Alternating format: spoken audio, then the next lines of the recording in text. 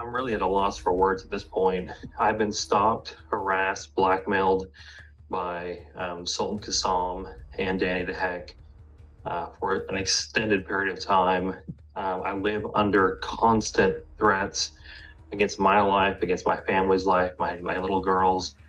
I am absolutely and totally at a point where I have got to take drastic action.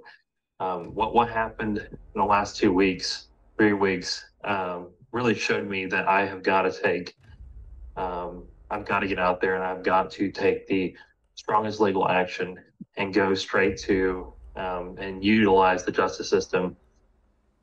Essentially, what happened was like recently was that they went and uh, found one of the houses that I was putting on the market through post. It's a house that I bought last year for my mother. My mother ended up not needing it. She lives in the area that the small town that it's in.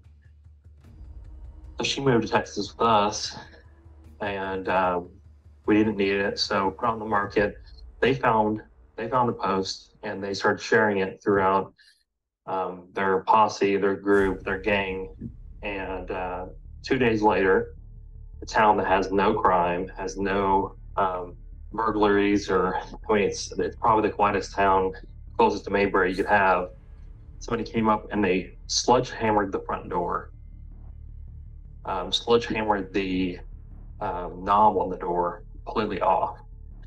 The officers on the scene that came were literally like, "This makes absolutely and totally no sense," because burglars don't just go and sledgehammer front doors. They go through the back. They go through the back door. They go through the basement window. They go through the easiest places, the places they're not going to get seen. They said that this was somebody wanting this to be seen. 1 day later, about 24 hours later, not less than or not more than 48, my sister-in-law was coming to our house in Texas, and she saw somebody messing with the gate, and she honked. They jumped in their car and they sped off. She went up there and they were trying to pry the gate open, just tore it completely apart. And eventually they are at our house.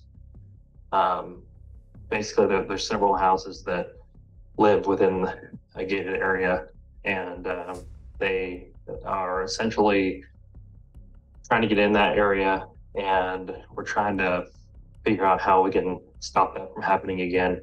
But I mean, I'm at a total loss for words. I don't know what to do at this point. We're filing every possible thing we can against them through the justice system here and abroad in New Zealand and the UK. But I can say, it's got to stop.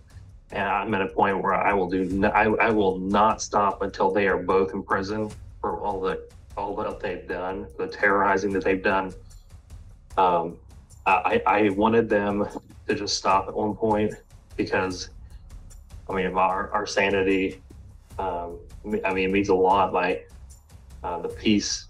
Honestly, I've stopped even watching them or doing anything. But after this happened, I can't just stop. I've got to make sure that this doesn't happen again.